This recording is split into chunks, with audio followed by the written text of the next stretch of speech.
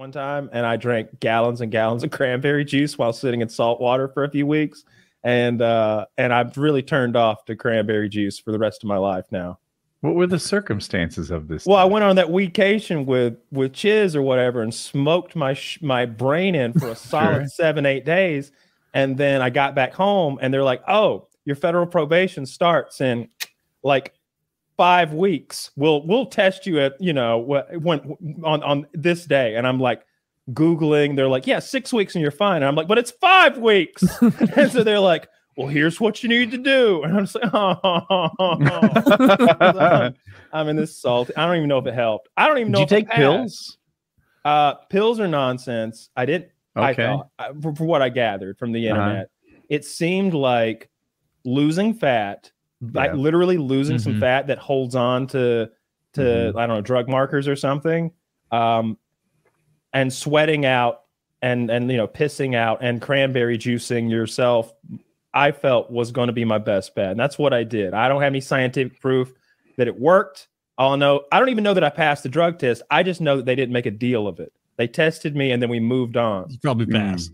Yeah. And I don't even know if what I was doing was technically wrong or if they'd made an issue of it. But you don't ask. You know what I mean? Yeah. You don't go, "Hey, by the way, what if I fail my drug test?" And like, "Do you have reason to believe you will be failing your drug test? We would like you to come in and speak in front of a grand jury about why you thought you might." Like, "Oh no, yes, that way it's if we catch you in a lie, you're in real trouble." It's like, I don't even know the truth anymore. I'm so scared. You don't want that scenario to lay down. So instead, I was just in a bathtub drinking half a gallon of cranberry juice a day for a couple weeks. And you're just like grimacing. You hate it the whole time. Like, don't imagine like ocean spray cran apple, because we're looking for the medicinal cranberry juice. All right, this is that dark purple shit that comes in the fancy jar. Even I don't it was like that. Expensive. Dude, I failed the drug test for a internship when I was in college. I think I was like a sophomore in college or something. And my dad was like, "Hey, I got you an internship at this fucking business, this like bank or some shit." And I was like, "Okay." And so I didn't stop smoking weed until 3-4 weeks before it, because it was a quick run, because I didn't know until like 4 weeks before that I was going to have that, like, this was an opportunity for me. And so I stopped as soon as I found out, and it gave me like a month. And I was like, there's no way with the amount of weed I've been smoking, I'll be clean in a month. There's just no way. And so I was like, I didn't know the cranberry trick. I did hear from people, because when you go to head shops, or at least at the time, there would be like the bongs and all that shit. And then in that front display case, it'd be like, "Clean your system 420, like weed out, extreme." And like, even in my like kind of desperate college days, I'm like, there is no chance this is a real thing that you can just buy at the store. And so I just looked online, and it was like, you want to be super hydrated and cardio, lose some fat. So I lost some fat, did some cardio. Yeah, hyperhydration. I was unbelievably hydrated for like a month straight. Yeah. The hydration, is it for the duration of that 4 weeks or test day? On test day in particular, you want to be pissing clear. You want if there is anything, you want it diluted by how much water is in that piss. Like, you want it to be your cleanest day ever. Yeah. My pee was like drinkable. It was that. I almost pissed myself in the waiting room. I was. I remember I was sitting in the waiting room at the drug place, and I was like, I was all nervous. Yeah. You want it to be like your first little bit of piss. You don't want it to be like the bottom of your kidney. Oh, I didn't know that. You don't want to because some people are. I'm almost positive that's what I read. In any case, I did whatever I was supposed to on the day. I remember it was so embarrassing. I wanted an extra day, so I misremembered which day I was supposed to go in for drug testing. I accidentally misremembered, and so a very angry, like, scary lady, federal person called me the next day. She's like, "Where are you?" And I'm like, "Oh, well, that was today." thought it was tomorrow. I could have sworn it was today, Tuesday, Wednesday. They sound really alike. High. Yeah, you know? right now. Oh fuck! I got stressed out about the drug test, so I got high. I was like, I'll be there tomorrow, first thing. I don't take this lightly, madam. You know, I apologize profusely, and I got an extra day that way by accident. Well, yours was like a real stakes. Mine was a fucking scary internship. drug test. Yeah. The first, I walked by one guy, and he was like, "You here for the breathalyzer?" And I'm like, I don't know. I don't know. Because he had like the big breathalyzer, not that street level shit. He looked like you were about to like put on a pressure mask and an F-16. Like it was this big fucking thing with multiple hoses coming out. And I was like, I don't know. Am I allowed to drink? I have no idea. I would have said yes to accept that, because if they're like, do you want the breathalyzer? I'd be like, yes. Also give me a cocaine test and a meth test, because when they see this list, I want it to be a lot of successes before the potential failure. Okay. Wow, hey, I got a 90. Yeah, that's an A-. Too great on a curve here, Judge. But, no. And I was anyway, I got the email from the internship lady like very soon after my dad was like, hey, you should check out this internship. And already she was like, it was probably like early April, and it was going to start like early May, something like that. And I was going to start in like June. And I was like, she told me, so we're going to have you come in 3.5 weeks and give your urine sample. And then once that's all taken care of, you can start when it was like 4.5 weeks after that. Is this a good date for you? April the 26th to go in and give a urine test? And it's like April 2nd. And I'm like, I'm busy April 26th. How's May 30th? Like I literally proposed an absurd like range. She should have read between the lines. Of course she did. And she was like, no, we can't delay it by 5 weeks, but you can do it later that week. And I'm like, all right, April 28th instead. So I'm guzzling water. I'm drinking water, just trying my best. I'm running, doing cardio, losing some fat, really trying to set myself up for success here, because that was what, my sophomore year of college, I had been smoking every day a lot. And so that'll do it. Smoking like always. I've been smoking a good amount of time. See, that matters too. That matters. To quickly interject. Yeah. I've researched that as well. I'm sure you have too. There is a difference between doing what I had done in this little 1 week isolated vacation of marijuana and just being a daily user. Like it soaks in after a while to some degree, it seems. Yeah, you become super saturated with THC and all of your lipid cells.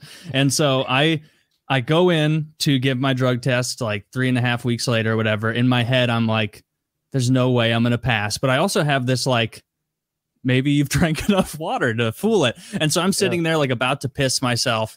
They call me back. I think you were right about like the first piss thing, because they told me, they're like, don't pee directly into the cup, pee into the toilet for a second and then pee into the cup. I did that because I didn't know they were trying to bamboozle me.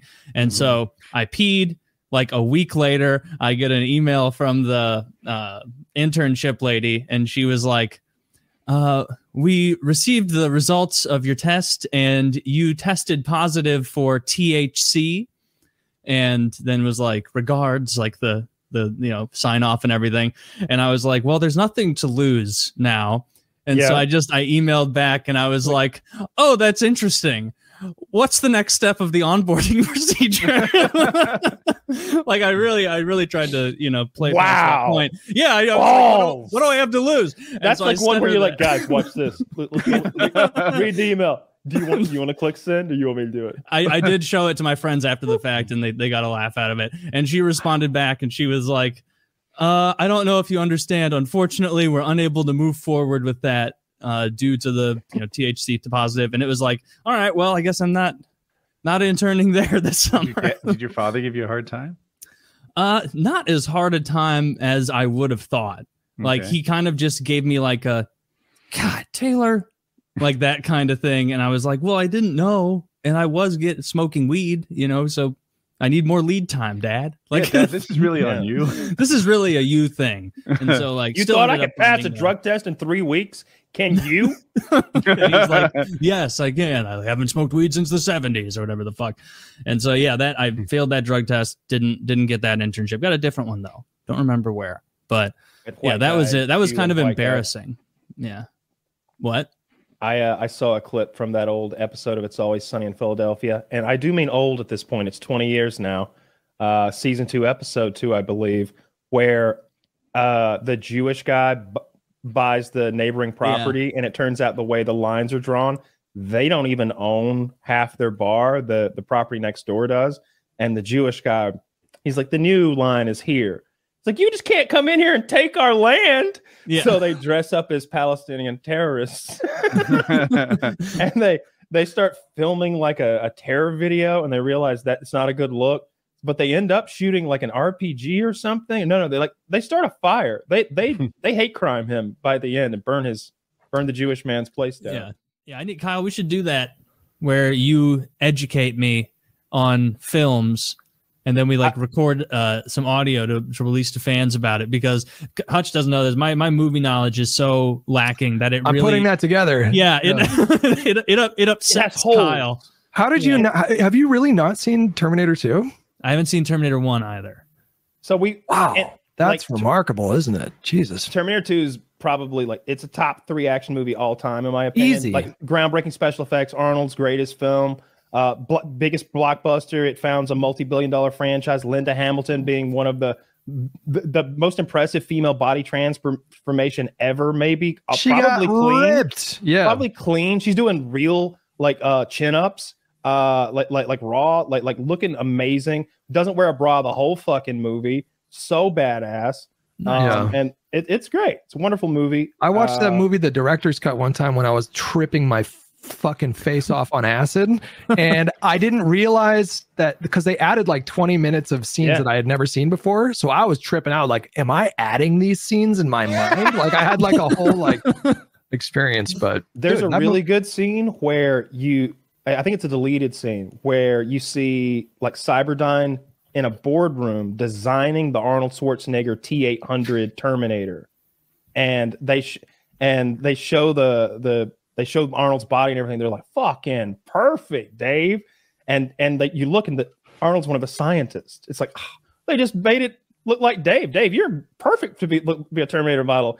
And he goes, thank you very much. I knew that it'd be a good look. I'm a big, stocky fella. And it's Arnold speaking with that country accent. And I didn't see that. I don't remember that. They're like, we might tweak the voice, though. Why? He doesn't do a good job. It's so fucking good. Well, they do voiceover and everything. But that movie was rated R, and my parents were pretty strict about what movies I got to see. And it came out when I was 9, and my whole family was going to go to see it. And my mom initially was like, I'm not comfortable with Sean going. You have to stay home. And I threw a fit. I was bawling in my room, and my dad comes in and he just opens the door and he goes, you can go. And so seeing that movie in theaters as a 9-year-old was just a spiritual experience. It was one of my fondest movie going experiences of all time. Easy. See, I can empathize with the spiritual 9-10-year-old experience, because that's how old I was when Fellowship of the Ring came out in 99, 2000. Yeah. I remember watching that movie in theaters with my friend's dad and my friend, because my parents didn't know shit about it. They just were like, hey, Tim and his dad are going. You want to go with him? And I'm like, sure. It's a movie. And I remember watching and seeing Lurtz and the Uruk-hai and the epicness of it, and not having never experienced a movie like that, where I'm like, there's a whole world. There's a whole world that I can become weirdly fascinated with throughout my formative years here. And it happened, and I did. Yeah. It was so good. I need to rewatch Lord of the Rings. Do I even need to ask you if you watched Rings of Power? No, I did not watch it. Didn't watch it. No, when I found out they weren't following the lore, I was like, last time you were on, you were like, do you guys watch Rings of Power? And we're like, no, it's too woke. And you were like, oh, you're lost. Oh, did I mention it last time? Yeah. Yeah, I think I would give it I'll give it an 8, 8.5. It's fun. But they weren't allowed to adapt. The whole deal that they made was that they had to do original stuff. Yes. But it also had to be in the spirit of Tolkien. So he had the family was working with them to make sure that they were quote unquote lore friendly, but they had to do original stuff. That's going to rub some people the wrong way. I understand if people don't want to watch it, but it was fun. I mean, and the visual effects are top notch for a TV show. It's one of the best looking shows. Easy. But they spent a king's ransom on it. Like I remember, it was like almost Game of Thrones level expensive, wasn't it? Wasn't it more expensive? Oh, maybe even more. I thought they spent over $1 billion. Speaking of the Game of Thrones thing, I probably will eventually watch House of the Dragon. But it's I felt so. We like I remember you saying it was good and to watch it, but it feels like I'm forgiving them for the end of Game of Thrones if I watch it, and I don't forgive them for the end of Game of Thrones. All of those prophecies meaning nothing. Matt Smith is fantastic. Is that his name, by the way? Matt Smith, the Doctor Who guy. He's so good. If you're squeamish about like violent births, then this is not the show for you. Because so many violent births. There's like 3 that are just horrifyingly graphic, like genuinely disturbing. I think they're wanting to solidify, and this is a little bit in the books that men. A man's job is to shed blood on a battlefield, and a woman's job is to shed blood in the birthing bed. And these women, they die left and right giving birth, because it was an incredibly dangerous thing to do for most of human history. Yeah, that makes sense. Brutal. It's brutally violent. There's 3, and they're like 9 episode arc. Like, it's in 3 violent births in 9 episodes. In 1/3 of the episode, there is a horribly violent birth. Yeah. What show are we talking about? House of the Dragon. Oh, yeah. I saw that. We're talking about Taylor's lacking movie repertoire. Drugs came up a minute ago. Hutch, have you ever done Molly? Oh, yeah. I have heard. I was briefly interested. I've never done it. And I was like, this seems like, I don't know, something I should check out. And then I heard that it's like borrowing your next 3 days of happiness, having it all tonight, and then fighting depression until the middle of the week. What's your opinion on that thought? I think that's, my experience wasn't like that. There's definitely a come down, and it's nice to have some cannabis or cannabis products like when you're doing the come down, because it just kind of helps to relax and everything. I don't think that's true. I don't think you're going to be fighting depression. Like you don't have to do a lot of MDMA. Like you can take a small amount and have a really good experience. If you do a lot of MDMA, then you're probably going to have like a rough couple of days following. But if you do it in moderation, I don't think think that's going to be an issue. I don't know. Has anybody here tried Molly? Yeah, I've done Molly. Like I never knew anyone who did it. Like I haven't done it since college, and I just did it like before. I think it was Skrillex, like 2010 at Mizzou before that show. Or no, it was Pretty Lights. It was Pretty Lights 2010. That was an awesome show. I think it was awesome even but I was on a bunch of Molly. So like it's one of those drugs that like I bet it would fuck with you really badly if you're doing it all the time. But I didn't know anyone in my world who did it anytime other than like before a concert. And even then, like I never would have sought it out. It was like one of my buddies happened to have some, was like, hey, take some of this before you go to the show and drink a bunch of water to stay hydrated. And nobody can describe their high, right? It's just hard to put into words, but can you attempt what Molly does? I was in a good mood, a fantastic mood. The music, like it could just be that the bass was so heavy and hard, but the energy was excellent there. There was no feeling of like crowdedness in the crowd and everybody jumping around and everything. Like I was literally that guy, one of the guys, because a lot of people are on Molly, I'm sure, where, there's the main core of people who are in front of the stage and Pretty Lights is playing and everything. And then there are the people like kind of off to the side in like a more open space, not directly in front of it. And they're just kind of going wild, vibing and dancing. I was one of those guys. Yeah. Not a lick of shame or embarrassment. I was feeling it. And I didn't care. I just felt so good just dancing around. It was great. It depends on if you have it on an empty stomach or a full stomach. So like if you take it on a full stomach, the come up might be a little bit protracted. Like it might take like an hour and a half. If you eat like 2 hours before you take it, I think that's technically ideal. What'll happen is like 30 minutes into it, you might feel like a little bit of anxiety. Like it'll feel kind of like, that's why they call it the come up. It's like a feeling of like anticipation, excitement, anxiety. Yes. And maybe you start getting kind of tingly, and then it's just a euphoric feeling. you love everybody around you. You know, you feel a sense of like connection. I think the original purpose of the drug was it was meant to help with like couples therapy. Like, I think that was the original purpose for when the drug was that makes sense developed. And now, of course, they're like, you probably already know, but they're experimenting with treating PTSD and depression, which I can totally.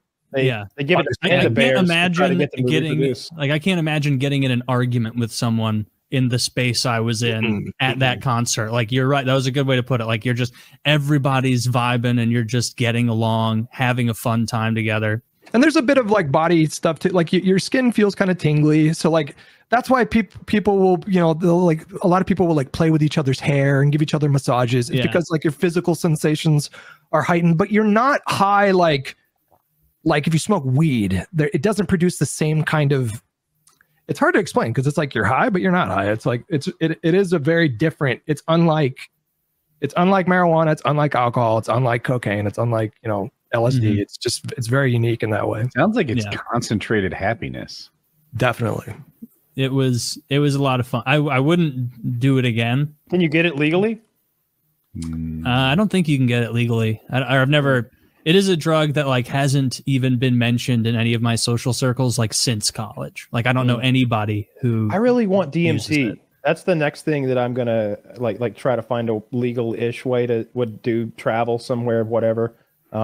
I really want to see those goddamn gnomes or whatever, you know, and I want to get myself psyched up to see some scary shit before I do it. Like, do you believe that they all see the same like alien creature, or do you think it's like they're all going into a trip experience and people are telling them what they're going to see and they're like planting a seed? So I've seen a lot about this. I don't know the answer. I think that if you tell somebody, hey, let us know if you see the machine gnomes before they do DMT, then they're probably going to see some machine gnomes. I heard someone say once, maybe on Rogan, that we should find an uncontacted tribe and dose one of those motherfuckers and see what they see, because they haven't been influenced by anything that's in our world. And if they see the machine gnomes, then they're fucking real. Wait, Woody, are you still doing the ketamine stuff? Because my audience said that you were doing ketamine therapy. That was, it ended though. I call it like 9 months ago. I don't remember when. Did you do the thing where it's like 6 sessions or whatever? Yes. Yeah. Mind Bloom. So you did it at home? Yeah. Okay. And then and they have you like do a little check-in before, right? And then they make sure that there's somebody there to like monitor you. I looked into that because I was dealing with some, I'm sorry, I cut you off. Did you want to finish? No, that's so there's 6 sessions. I knew nothing about this. Like I didn't have any experience. And for me, it was the right way to get started. I needed a tour guide. Other people, maybe you have friends who could guide you through it. And I was just trying to like work some shit out. So I, you know, even before they like prescribed it, I was like, this is why I'm taking it. I'm trying to sort some shit out, find some happiness and wellness. And they're like, cool. You seem like a fit. And they prescribed it to me. Don't get too caught up in the numbers, but I think this is about right. I think the initial dose was 450 milligrams or something. And I took it and I enjoyed it, and it was a good experience for me. The beforehand, they had me like take my blood pressure. They set you up. There's some nausea involved, so they give you. I bet Taylor knows. What is the name of the drug that cures? Omeprazole. Maybe, but my guess for drug would have been weed. Well, anyway, there's something that they take it in advance so that you don't get any nausea. Works perfectly. But my point in bringing that up is they really do this professionally. It's probably more expensive. You put this stuff under your tongue, you wait for like 7 minutes, and they give you the audio to listen to while you do it. And a mask, right? A sleeping mask? A high quality sleeping mask, a blood pressure guide. There's a therapist like sort of getting you all set up for it. They make sure that you have like a babysitter of some sort, you know, to help you do this. But it's only for the first like 1 or 2 sessions. And then the other 4, you're completely independent, which I like. On the first one, I was happy to have the help. On the second one, it was sort of a quick check-in. Then after that, I'm a grown-up. Leave me the heck alone. I've learned. That would be a good thing to go back to.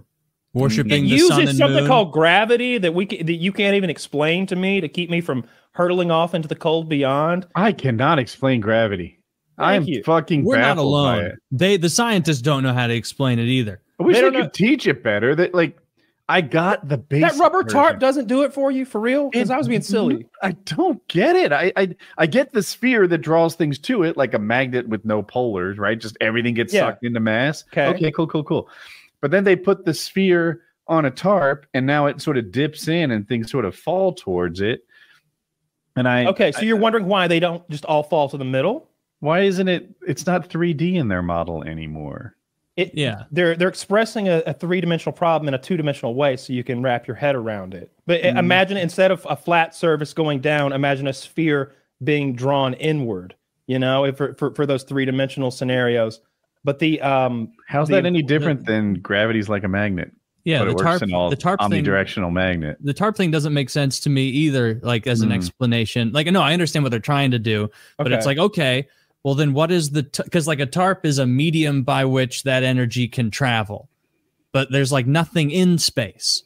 So like, what is it acting? There's no. There's impact another celestial body. There's no tarp. in space. Space is the dimension itself. It's sort of. I thought it was like the absence, like there's nothing in space. There's nothing. Yeah, but so like how does fabric of reality? How does it act? Well, but fabric of reality. What does that really mean? I don't think they know. See, that's what I'm saying. Is like, how does the moon impact some other shit through nothing? You know what I mean? Like with the tarp, it makes sense because you can see, oh, well, the medium of the tarp shows the flow to the larger mass. But without the tarp there, and if space is like nothing, it's like how does gravity work? Well, everything's pulling everything. Yeah, but how? Like, how does it pull? But space isn't nothing through the medium of like nothing. There's gas, dust, wind, particles from stars. Like I feel like you're describing this like nothing there, but it's not. And they say it's a vacuum. I think there's just no pressure. Like we're accustomed to like whatever 1 psi or what. Exactly. Like we're being pressured. We're in a bubble of air right now that's held here again by gravity. Right, and you don't think about it because you're used to it. But if you get into paragliding, you start realizing like how substantial wind is when it pulls your sail around. And but I'm getting off topic. Space, though, I think it's a less dense thing at 0 psi, but it's not empty. I think it is so close to empty that it's empty. I've heard them talk about how close one particle would be from the other of any kind of matter, and it's silly. It's an empty vacuum. So how does energy travel through nothing? Maybe I'm wrong. That's why they like have the particle wave thing with light, because like a particle can fly through nothing, but like a wave needs something to move through. I'm only just now understanding Taylor's conundrum. Like he's like, how does gravity have a range attack? Yes. Thank you for solidifying that. Like, how does it, like, if there's so little in space as to be nothing, how does this star act on Jupiter with like so little in between it? You know what I mean? It's not like water or even air. I think it is. I think there's a third thing there. What is it? I think that why can't we measure it or put it in a cup? I think the tarp is as close as you're going to get to that representation of what's going on. I love the tarp. The tarp to me makes so much sense. I think for Taylor and I were like, ever have someone give you an analogy and you're like, that analogy provided no use to me. Yeah. Like, I wish you just did this with fewer words.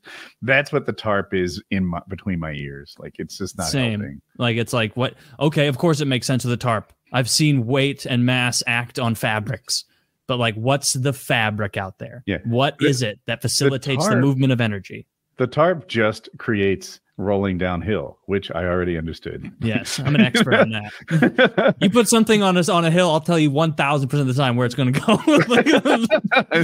Down. Lock me in for the final answer on down again. Well, we should add some astrophysics to our quiz questions. Oh, I don't hate that. Every episode blends together at some point. Is that right? Yeah. I can't remember 2 weeks ago who we had. I don't know 2 weeks ago who we had. Hutch, we have Blame Truth on the show every so often, and I think there's some genuine animosity on his side. What's on your side? That's a good question. I gotta be honest. Like at this point in my life, I don't have a lot of genuine animosity for like anyone. I'm getting older. I'm chilling out. So I haven't had any kind of interaction with him in quite some time. There was like some effort to build a bridge. And so he has like a podcast where he discusses COD. I think it's called the CODcast. And I went on his podcast and everything was fine. And then there was like a little spat. It's usually about the SBMM stuff and skill-based matchmaking. Yeah, but I haven't had any kind of interaction with him in a while. I hope he's doing well. I'm not even being petty or anything like that. I don't have a lot of space for that anymore in my life. So yeah, I'm not above like being really petty sometimes. Like I have it in me to be super juvenile and immature, but honestly on this part, I don't give it a lot of thought. And yeah, there's not any active hostility. Every time we talk to him, he's just like, fucking Hutch. And it's hilarious because I've never seen such a dispute over something that to me is as retarded as skill-based matchmaking. Like there's no big, like, it's not like you're arguing over religion or politics. It's like, I want lobbies of shitheads that I can just massacre. And it's like, no, you shouldn't have that. And it's like, that is the impetus of I love the argument though. I don't want to rehash it. I don't want to rehash the argument, but I love the argument because I see both sides semi-equally. And obviously, like, as a player, you have an opinion, and then if you're asked as like, hey, this game over here in a vacuum, what do you think it should be like? Maybe you have a different opinion there. So it's a fun thing to hash back and forth. It's a good topic, but he takes it very, very personally. I've noticed he gets upset about it. We're always telling him you guys should do one of those YouTube boxing matches, but especially because of the stature difference. Well, I put on a little bit of weight, a little bit. It all went to my gut, so I'd have to like do some kind of conditioning. But no, I don't want to. Of course, I'm actually. I don't mean 6 months and be ready to kill. To cause trouble, but I think I'm on Team Blame Truth with this one. No, Hutch has got the reach advantage by far. He's going to be reaching I meant in there. About skill-based matchmaking, not the fight. Oh, okay. I wasn't clear. I would take Anthony over me in a fight. Let's just put that to rest right now. That dude is yoked. He got ripped, bro. Yeah, he is ripped now. He's gotten into fitness. I can get you on skill-based matchmaking, in my opinion, I can't play with my friends. My friends are too good, and they ruin it for me. And mine are too. Didn't used to be that way. Yeah, we spoke about this last time. Like, I think like my point that I made back then, and I'll try to make the point again, like really concisely, is like that is like a really valid perspective. If you're not having a good time, that's your subjective experience. I'm not going to tell you you're wrong. But I'm just saying, like, if we're expecting video game studios to loosen matchmaking parameters such that it actually eats away at their player base and drops their player retention, that like. I assume we're all capitalists here. Like nobody, no business owner is going to make a decision that would intentionally drop the player count. And I think like a lot. Yeah, go ahead. I was going to interject that a different game with a similar situation is Sea of Thieves. Are you familiar with the whole controversy there that's been going on for years? I'm curious though. Tell us. Who's the fucking? I love him on Twitch. Summit, maybe? Summit. Thank you. Summit was often at the center of this, but Sea of Thieves has this sort of, it's a pirate simulator at its heart, and it's beautiful to sail in Sea of Thieves with three of your boys. Trim the sails to the left, you fucking play your harpsichord, and I'll steer, and you get the fucking spyglass up the up the ladder and look for sharks. It's fun, and a lot of people play it that way, and they go through this little story mission. They go fight AI skeletons for these chests of gold. Then they buy fancy sails for their boat, and that's all they want to do. The hardcore players are PvP masters. They know how to, like, the fastest way, the meta to switch between this gun to that gun to like kill somebody. Like, you normally fights take 15 seconds. Summit kills you in 2 seconds, and you're like, wait, what happened? Then your boy's dead. Then his boy's dead. Then the ship's sinking because Summit was asleep in the bottom. Literally camp his character out asleep in the bottom of your boat and hide till you do 3 hours of work. Then sink your shit, take all your loot, and sail away because it's a pirate game. Yeah, some of those clips are really impressive too. I don't play the game, but I'm watching it, and it's like wild what some of those PvP players are doing with that game. So I think they finally split the worlds, and they made it so that if you want to go off and do your thing, you can. And they're making it so if you want to be a sweat lord, you're just going to have to do like PvP basically and fight other people who just want to shoot back and forth. But that's not what piracy is, right? piracy at its heart, Right. if we're talking about that, let's go pick on the weakest people we can find with the most treasure. Let's find a fat Dutch trading vessel with incense in it. True. But there was a player base needs to be served. So there was a matchmaking debate in that community as well. Is that what was going on? A big deal. Yeah. Okay. Right. I don't remember the last time I checked, and Summit had sworn off the game because of the developers changing. I think stuff. you could sum it up like this: the herbivores didn't want to play with the predators, right? The cannibals. And they decided to split the player bases, and I can see why they would. But Kyle's like, in real life, the cannibals don't eat the other cannibals. Largely, they prey on the deer and the cows and the sheep. Yeah. Seems like the other people should be playing Raft, like where you kind of Sim City your Raft. They should, because Raft is fun. Raft is really fun. Although I will say this to you two, I don't know if you've ever played Sea of Thieves, but if you role play, if you put on your pirate voice, you pick out which my guy's got a peg leg for sure. I'm not too agile, and like play it that way and go find it, buried treasure, following maps all around for 3 hours. That shit is really fun. Yeah, and I can't PvP that well anyway. Not well enough. Not like them. It's scary. That was back when you were in your rum drinking phase too. Oh yeah, you get some rum. All right, you got to make yourself some homemade grog when you get out there. It's a good time. It's an amazing pirate game. Al couldn't smoke. So. I think it's pretty telling that all of these studios, except for like Escape from Tarkov, but like all of these studios eventually get to a place where they add stricter matchmaking. And and some of them have been more like forward about it. Like, so the Fall Guys team of developers, they just straight up said in their Discord, like, look, we get it that our hardcore OG players are finding the game is very sweaty right now and they're not having as good of a time. But what we're observing is that when a new player plays the game and gets stomped out 2 times in a row, they just uninstall the game. And we don't think that's acceptable as a studio. And so they essentially said, like, we don't really have like a choice, you know? So yeah, it's just, you can have your preferences, but if you start like screaming at Infinity Ward for adding skill-based matchmaking, I just don't think you're operating in reality, you know? Like, I don't think you're just acknowledging certain unavoidable truths, I suppose. Yeah. I saw a story the other day. Maybe it was fake. I'm going to pretend like it was real because it's funny. It's more fun when it's real, yes. The guy said something. He had done something like refurbish and donate a ton of old Xboxes to like this children's hospital, and he had loaded them all up with like COD 3. Oh, the worst one. So he could populate lobbies for himself. I love it. He's like, you guys don't understand. It's disabled children who've never loaded the game up before. Oh my god! You can get some sick clips.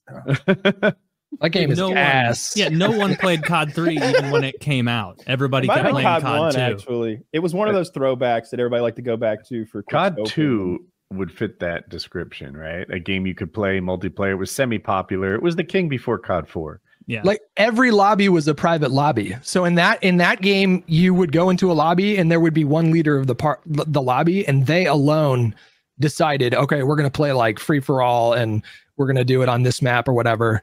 Are you talking about 3? COD 2.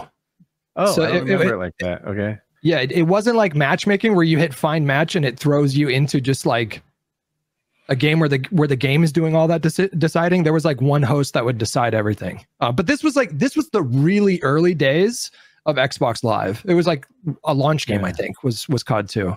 Yeah. Maybe. I remember in the late days of COD 4, you started playing COD 2 again, and I'm sure I'm not the only one here that was like, yep, I'll join too. And it was the same thing, like just getting slaughtered on some desert map I'd never played before. Yeah. But that was a cool game. If I remember correctly, when you ADS, it's like, and here's your scope. Fuck, that was fast. It was like so instant. fast. Yeah. And the reticle on the sniper didn't like meet all the way in the middle. And so you kind of just had to get the guy somewhere in those 3 because it had the 2 horizontal ones and the bottom one. And you would still kill. I don't remember which gun that was. Yeah, there were like 4 different snipers and each one had a different reticle. The Springfield had the one that was just a regular cross. And then I think the one you're thinking, I think that was the car. I think that was the car 98. That may have been it. Because I remember in private lobbies in COD 2, like the person administering it, or at least among my friends, would be like, hey, that's 2 snipers on one team, only 1 sniper per team, because they were far and away so much better than everything else. Shotguns were unusable in that game. Really? And or did they have shotguns? I'm thinking SMGs. Shotguns. Yeah, definitely. Biden's presidency, he hasn't been that accessible.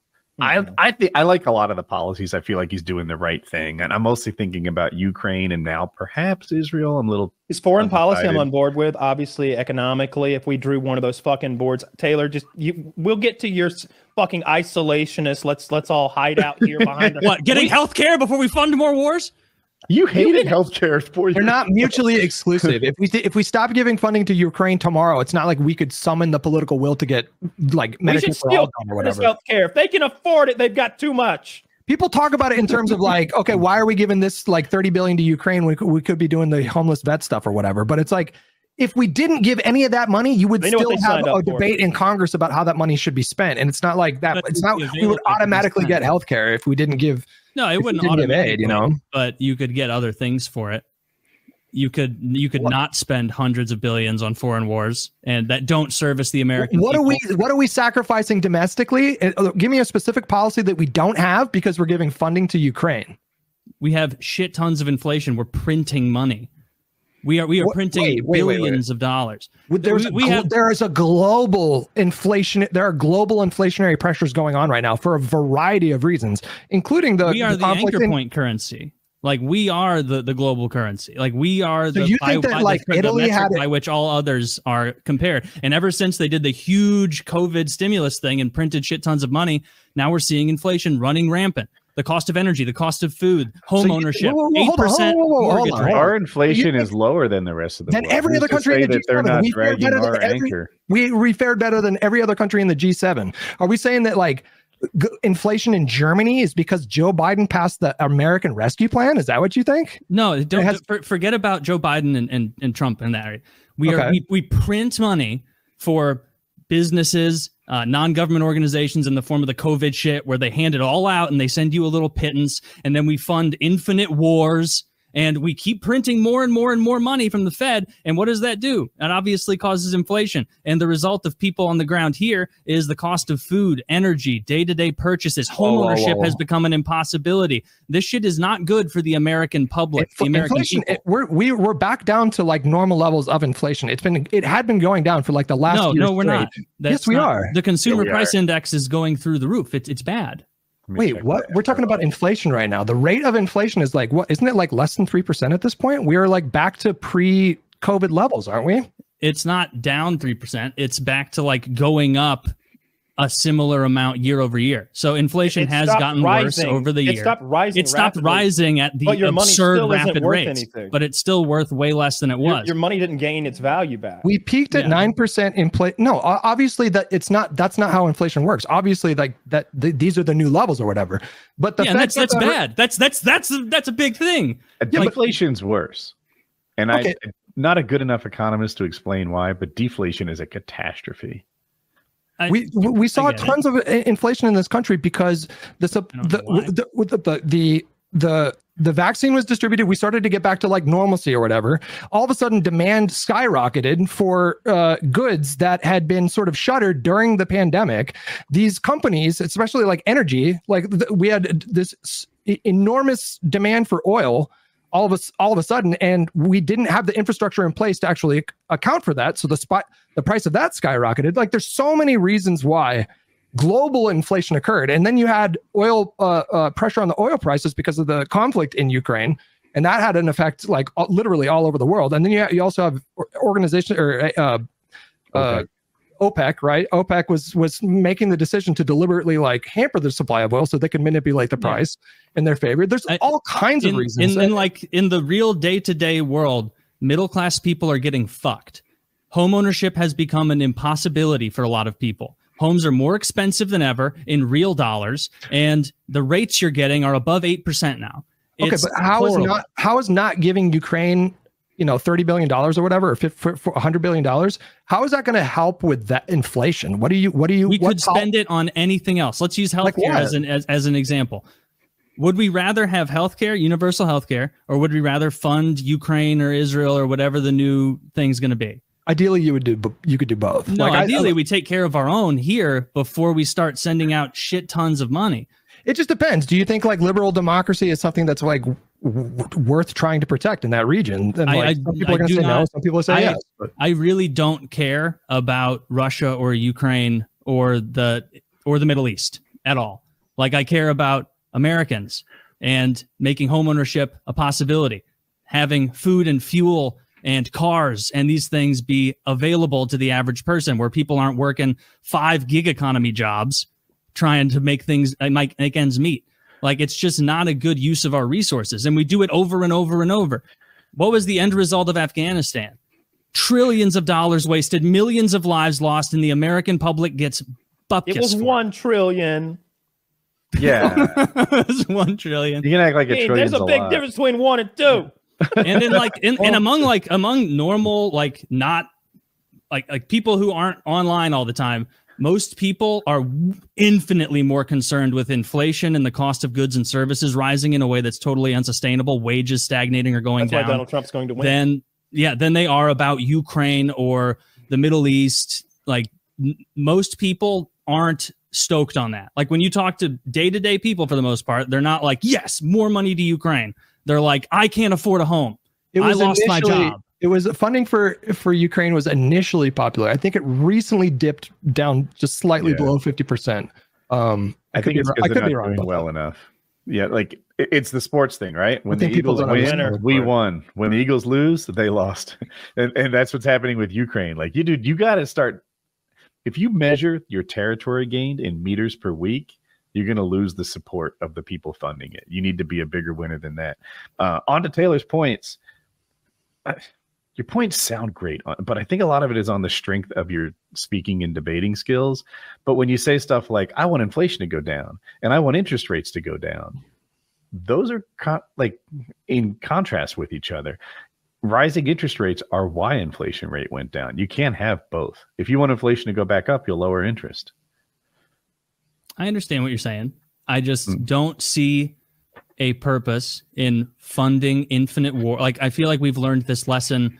I feel like we're going to kick another football to have it removed again. I strongly disagree that we've learned any lessons. We don't do that here. Clearly we haven't learned any lessons because we're about to fund Israel with a bunch of money. Imagine we keep funding you. The writing's on the wall. It doesn't help Americans. Our government should exist to service Americans. It's our government. We should be the number 1 through 100 priority. And so when our country's not going well and economically the average person is struggling immensely, that should be the priority. I would like somebody in power to better articulate what we get from this. Regular listeners know I'm pro-Ukraine, right? I've always been that way, and I haven't changed my mind. But can someone concisely and effectively explain what America gets out of Ukraine? You know, Lindsey Graham gives it a try. He's like, we wiped out half of Russians' tanks for 2% of our military budget. It's the best money I ever spent. Like, that's what Lindsey Graham says. And I'm like, all right, I get that. You also have to imagine a world where nobody supported Ukraine and Russia just rolled through and annexed the entire region. In what universe is Vladimir Putin going to stop with Ukraine? At least now, if you make him pay a price, political, and if you make him pay like a financial price and a price in like human lives, that will make him. You think he would have tried to like conquer Germany? I don't think he would have started Germany. He'd have started. I think he'd have gone down there to those tiny countries right below Poland, one of those tiny little countries, and done something there. And then also, like, what do you think Xi Jinping's going to do in Taiwan if he watches Vladimir Putin walk into Ukraine unopposed and like there's no international support?